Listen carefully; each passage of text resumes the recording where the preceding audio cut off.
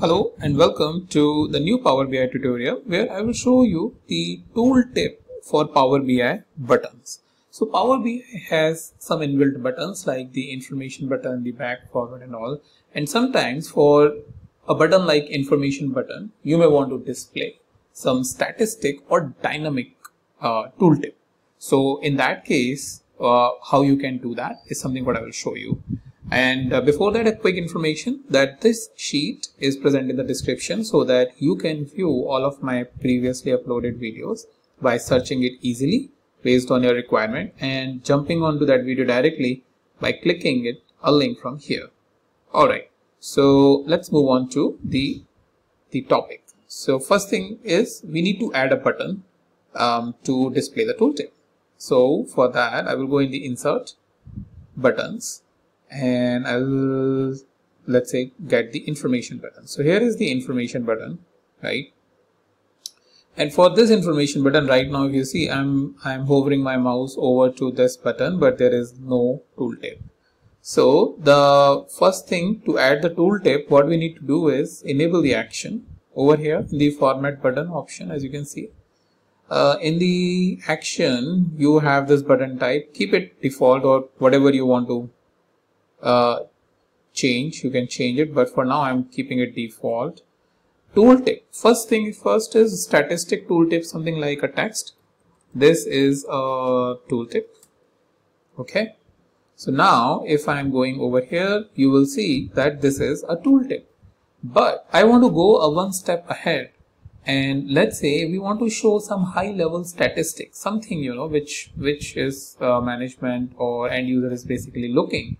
For example, what is the total sales? What is the total customer count or a unique customer count or things like those. So in that scenario, what we may need to do is we may need to create a dynamic or a measure which will show this. So first thing first, I'll remove this. The next thing is I will create a new measure. So I'll go into the home and we should have something like new measure here.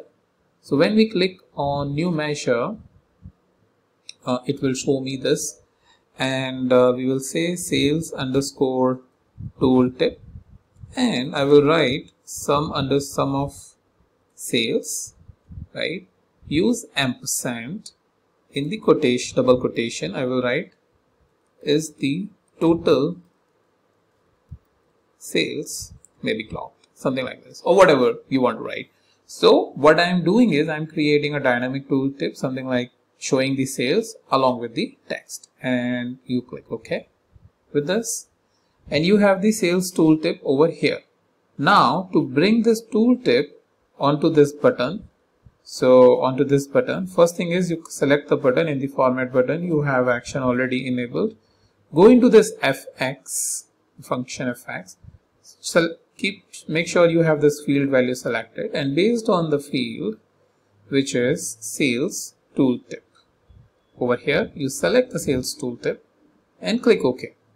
So once you have selected this, you will view that it's 2.29 million is what you have is the total sales which is being clocked.